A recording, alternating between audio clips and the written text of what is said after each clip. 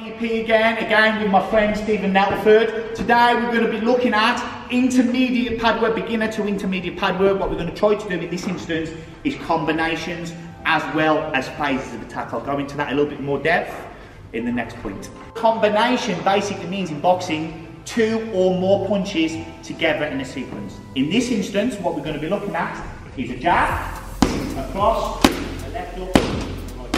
That's a combination, and that is in actual fact a 4-punch combination because he's using 4 punches. Go. One more time.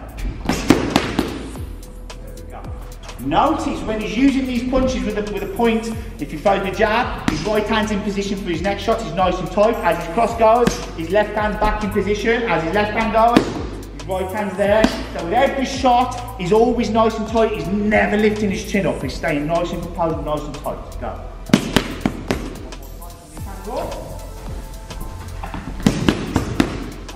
1, 2, left across, practice that. We're going to move now on to the next phase of attack. That is a combination followed by a defence, followed by another combination. So in the instance with this, with the 1, 2 left across, that, even though it's 4 punches, is only one phase of attack because he's stayed in there, it's all done in one phase. What he's going to do now, after he completes that last right hand, he's going to step right, now he's going to go right hand, left hook, right hand.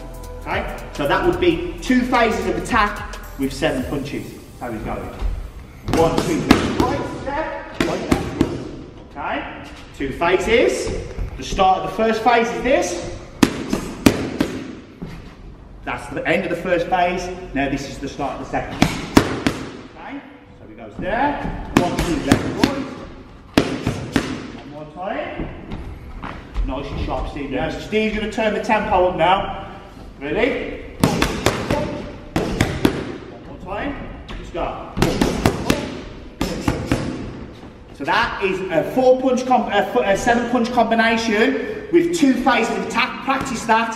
We're going to add one last phase in the last part of the video. That 2-phase attack now, this is where we really start working our boxing skill. When we start coming off our opponent, coming back on, that's when we're more likely to catch them on the counter on the return phase. We're going to add that now, we're going to add a phase onto that, so it's not going to be a 2-phase attack anymore, it's going to be a 3-phase attack. He's going to do it slow. This was the first 2 phases you've already done. 1, 2, cross. You've already done that part, you've gone right, left, right. That was the last part of the last video. This time what he's going to do now is going to roll under, start to the 3rd phase, right, left. Okay, we're going to put that together.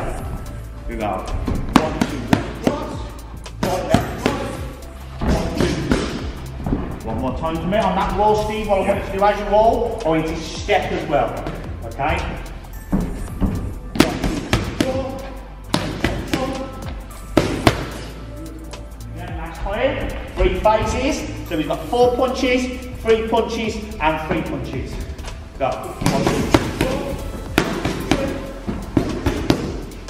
Slow down. If you can perfect that, it's really going to start to help your boxing. You're moving from out of the beginner phase now, more into intermediate boxing. Remember, from me to you, DP boxing, don't just take part, take over, take over.